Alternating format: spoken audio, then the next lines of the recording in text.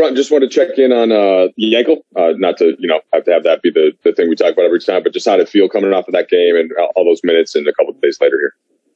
Oh, I'm good. Ready to go on Sunday. All right, LeBron, what is you think the most important thing in this matchup?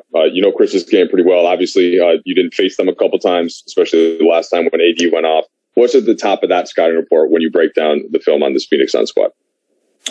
First is just the respect factor. They're the number 2 team in the league for a reason. Won 51 games, and there's a reason because of that. It's because they've surrounded CP and Book with a supporting cast that's been playing at a high level all year. And they got a great big 3, and CP, Book, and Aiden, and the rest of those guys they're starring their role, and we got to be able to understand that and match that. So we're looking forward to the challenge. Dave? Hey, LeBron, sometimes you see former players get together on a round table, guys that were friends when they were playing, and maybe one guy has rings or accolades and the other guy didn't get him in his career, and there's kind of some ribbing that goes on. What's the dynamic like with you and Chris? Obviously, the respect factor, we all see it and know it. Do you ever, poke him or rib him about the fact that you have the rings and he hasn't earned one in his career? Nah, I think you know me by now. I think that's not in my trait. I don't really talk about my accolades or what I've been able to do. And our friendship is beyond that. So I'm not one of those guys to talk about what I have. I think that's very shallow. It's beneath me personally. So I don't get involved in that. Bill? Kind of a two-parter here, LeBron. Have you and Chris, I would assume, been talking a little bit over the last couple of days since you guys earned the 7th seed? And is there anything you could share from those exchanges now that you guys are finally going to have a playoff series? And then 2, what's this chess match going to be like between the two of you? And how fun will it be for you to try to outwit him? And I know it's a whole team, but to try to go head-to-head and mind-to-mind with him over potentially 7 games. Well, it's going to be comparable to playing against Rondo in the series, playing against Draymond in the series. You have those out of this world IQ type guys and fierce competitors, at the same time. So it's the same thing. Every time I face Rondo, in the past, I knew I had to be not only my A game as far as my game, but also my mind as well. And it's the same with Draymond. Every time you go against those Warriors teams. So, I've had experiences with those 2 guys, so that will definitely help me, in matching up with CP, because I know the competitor and I know the IQ of the basketball player he is. Kyle? Hey, LeBron, I know you've talked about how your availability to this team in the postseason is a huge factor for the team's success. I was wondering if that value affected the way that you thought about the COVID-19 vaccine and being available, not being in protocols. No. Anything that I do off the floor is predicated to my family, for the majority. For 99.9% of that. So, it's about the health and safety of my family. And that's what it came down to. Me being available to my teammates on the floor is me taking care of my body. Doing everything I can do to make sure I'm available both mentally, physically, and spiritually as well. So, but anything of that nature, that's all family talk.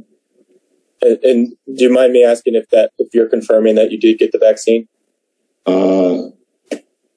It's not a big deal. BT? What's up, Brian? What's going on, BT? Everything's good, man. Considering you've missed some games this season, where is your game right now compared to past season going into the playoffs? Well, obviously I had a lot more time to rev up and build my body over the course of the season in the past. And, with the 6.5, 7 weeks or whatever it was that I had to sit out, I didn't get an opportunity to kind of rev up and sharpen my sword. But I was able to mentally, disconnect as much as I could. Obviously for me, it's very stressful watching our games, knowing, how much I can help the ball club and not actually being out there. So as far as like mental break, I didn't get much of that because I just wanted to be available to my guys and I couldn't. But I mean, I'm ready. I'm prepared mentally. My game will continue to improve as the games go on.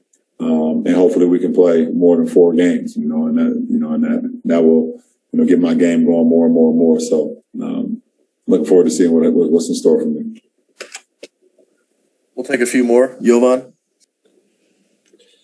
Hey, LeBron. AD was talking about how unique of a challenge Phoenix is because your pick and roll coverages are kind of designed to force teams into the mid-range, but they're the best mid-range team in the league with Book and CP. How do you view that challenge of kind of the chess match of what you want to take away and them actually being good at what your kind of base defense is designed to force? Yeah, I mean, they're not good. They're great. They're the number 1 mid-range team in the league, and it's because CP and Book are the number 1 and 2 mid-range players in our league. So, we understand that. And, the playoffs is all about, chess moves. And it's going to be a chess match back and forth. And, we'll see who makes the best moves. Alan Sliwa? Hey, LeBron, I just want to get your thoughts. For all your playoff experience that you had, is there, of course, every game is very valuable, but is there something about game ones? Do game ones kind of set a tone to a series? Do you look at a game one a little bit differently? Game one has always been like a learning experience for me.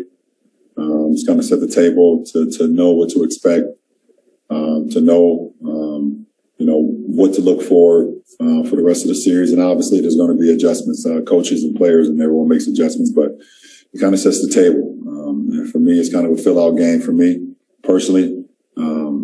But for our team, it's not a fill out game. We want to come in and play, how we did in the second half of this last game against the Warriors. We don't want to have a fill out game, but for me, it's kind of it's a mental thing for me. Of how I'm breaking down the team, breaking down the personnel, and then getting on the floor in that game one and how I can be better in game 2. Last question, Melissa Rowland.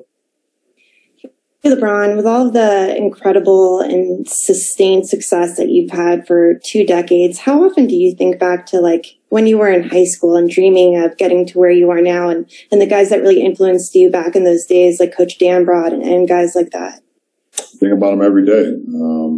When I'm thinking about basketball, it's not a time go by when Frank Walker and Coach Drew Joyce and Keith Danbrod doesn't come to mind. They basically gave me the whole DNA and the blueprint of how to play the game of basketball, both as an individual, how to work hard, how to be selfless, how there's no I in team. And without the greater of all of us, then, you will not, get the reward that you're actually looking for at the end of the road. So, they're like my big 3 when it comes to basketball. Frank Walker, Coach Drew Joyce, and Keith Danbrod. They gave me all the tools from when I started playing at 9 all the way till I was 18.